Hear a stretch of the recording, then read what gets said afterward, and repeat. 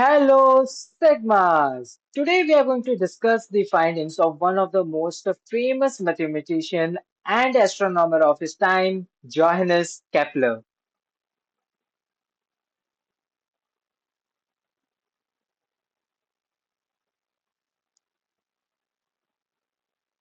And as we all know, these findings are nothing else but the most famous Kepler's laws.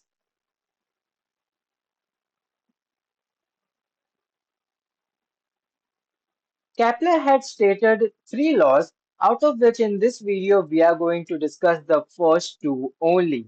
Kepler's first law states that planets don't move around the sun in circular orbits, but instead they move around the sun in elliptical orbits.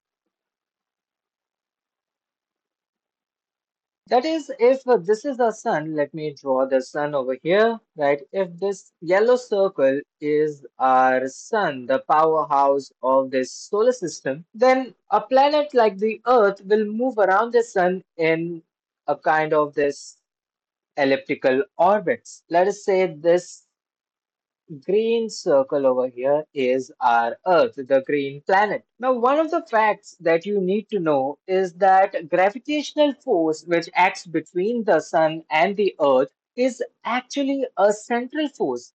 That is, it is always directed towards the sun. The gravitational force that the Earth will experience, it will always be directed towards the sun at each point in the orbit. Something like that. And that would mean that the gravitational force is of the form, if f of g is the gravitational force, it will have the form f of r, where r is the distance of the Earth from the Sun at each point in the orbit, times r cap, right? This direction is nothing but the r cap direction in a cylindrical polar coordinates. We have assumed here that we are working in cylindrical polar coordinates, and r cap is just the radial vector in the cylindrical polar coordinates, which is always directed towards the origin, which in our case is the sun. We are assuming the sun to be at the origin or the foci of this elliptical orbit, and the gravitational force will always be in the radial direction. That is, it will be in the r cap direction. As we have already discussed in a video on polar coordinates, we'll be using polar coordinates very extensively in this video. So if you have not checked out the previous one, the video on polar coordinates, do check it out for sure. Now, Kepler's first law is something that we are going to prove during our discussion of the central force motion. I'm going to launch a complete series of videos just on central force motion. But in this video, we'll not be discussing the formal proof to the first law. Instead, we'll be discussing the formal proof to the second law because we use the idea of angular momentum that we learned in a previous video to prove Kepler's second law. So if you have not checked out my video on angular momentum, do check it out because otherwise there's no point in watching this video as it is going to be completely based upon the previous video on angular momentum. So what the Kepler's second law, we are going to discuss now the Kepler's second law.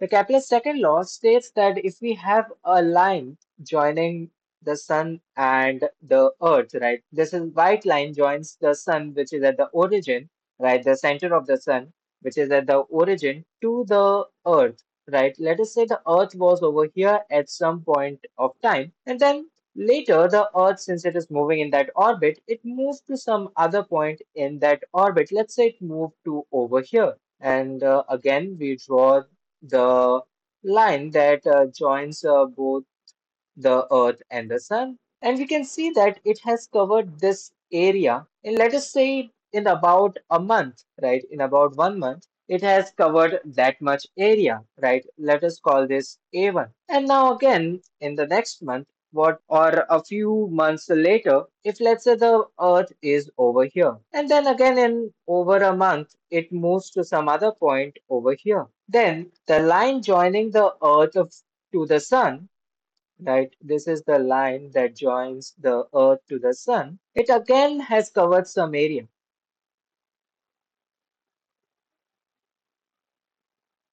A2. And what Kepler's second law tells us is that A1 is going to be equal to A2, where this time is again a month. So basically, in equal interval of time, the line joining the sun to the earth covers equal areas, or the aerial velocity of earth is constant. So dA1 upon dt is equal to dA2 upon dt. That is, in equal interval of time, the planet covers equal areas. Now, before we formally prove what the second Kepler's law is, right, that is the aerial velocity is constant, before we formally prove that, first we are going to look into a very, very interesting property about central forces, which is what is the torque on the planet due to the force that the sun exerts on it, which is the gravitational force. What is the torque on any object under a central force? What is the torque due to the central force? So the torque due to a central force will be given by R cross F,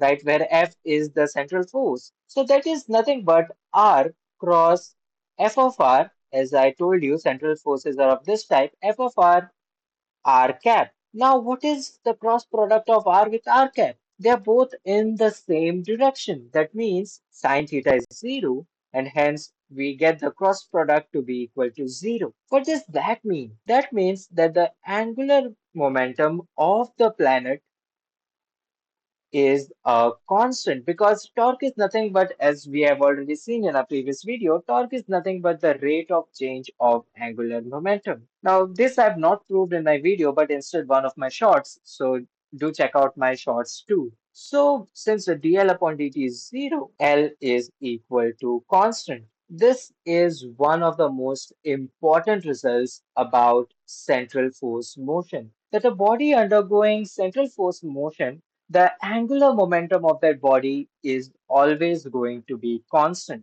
And if the angular momentum is constant, that means this planet is going to move in this same plane, right? This orbit has some plane, and it is always going to move in the same plane. It is not going to change the plane, because if it changes the plane, then automatically the angular momentum vector direction is going to change. But we have just proved here that angular momentum direction as well as magnitude remains constant. And hence, the planet is going to move in the same plane, which is the plane of this orbit. Okay, so now since we have proved this very important property about the central force motion, let us now begin the main content. That is, let us prove Kepler's second law. To do that, what we are going to do is we are going to consider a very small section of this orbit. For example, since here it has covered a month, let us consider the amount of the portion of this orbit that it covers in, let's say, about a very small time compared to a month, which is, let's say, a second. Right, a very, very small time compared to a month, a second, right? In a second, the orbit is going to look something like this.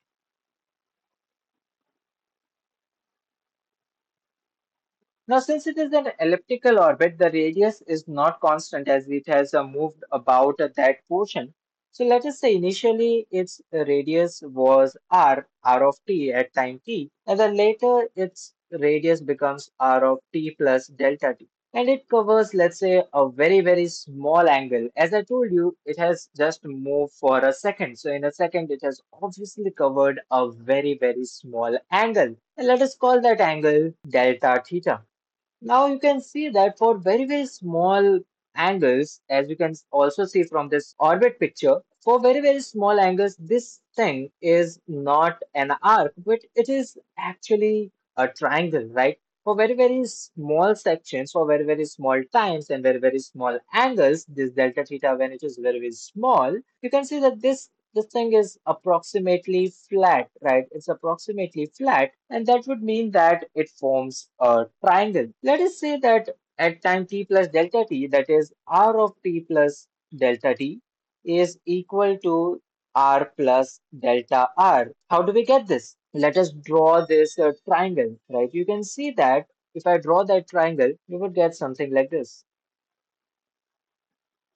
Over here, you can see that if this is right, this is delta theta, and this is r, and this distance, this whole distance is r plus delta r, then this small section over here, right, this small section is nothing but delta r, right? This small section over here is delta r, because up to over here is just r. So this extra section over here is going to be delta r, r plus delta r minus r, which is delta r. So now what is going to be the area of this small triangle? The area of this small triangle, if I call it delta A, it is obviously going to be equal to half into base into height.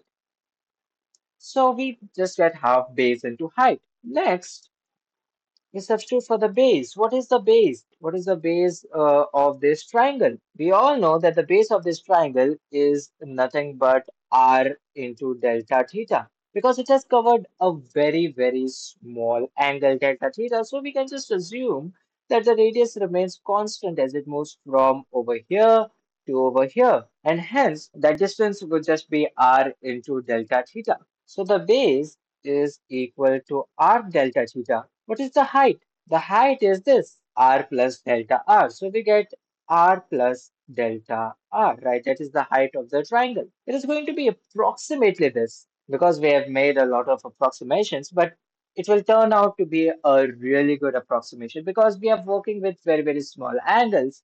That is, the planet has moved for only about a second, right? It takes 360 days to move around the sun in an elliptical orbit, but here we have considered only a second. So this is a fairly good approximation. So this is going to be equal to half r square delta theta plus half r delta theta. Now, we all know the definition of derivatives, right? How do you define dA upon dt? dA upon dt is just going to be equal to limit delta t tends to 0 of delta A upon delta t. This is how we define derivatives in mathematics. So what do we get? We get a half limit delta t tends to 0. We have an r square and we get delta theta upon delta t. We just divide by delta t in this equation. If I call it equation number 1 over here, if we divide the equation number 1 by delta t, then we get this r square delta theta upon delta t plus r delta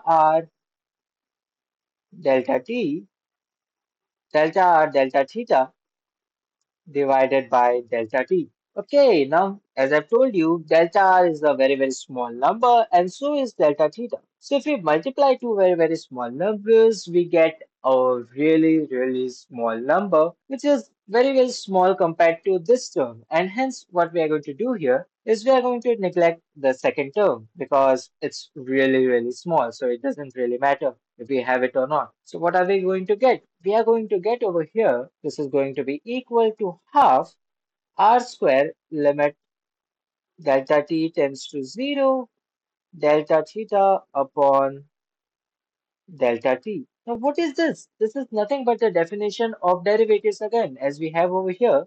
This is again the definition of derivatives, but this time it is half r square d theta upon dt. This is equal to half r square theta dot. Now, what we can do here is we can divide and multiply by the mass of the planet. Then what do we get? We get mr square theta dot divided by 2m. What is mr square theta dot? Look at it carefully. It is nothing but the moment of inertia of the body times the angular velocity. It is nothing but the angular momentum divided by 2m. So here mass is a constant, but wait, we just proved that angular momentum is also a constant in central force motion. And hence, this whole term is a constant. So this is equal to a constant, which is the aerial velocity of the planet. And this is exactly what Kepler's second law tells us,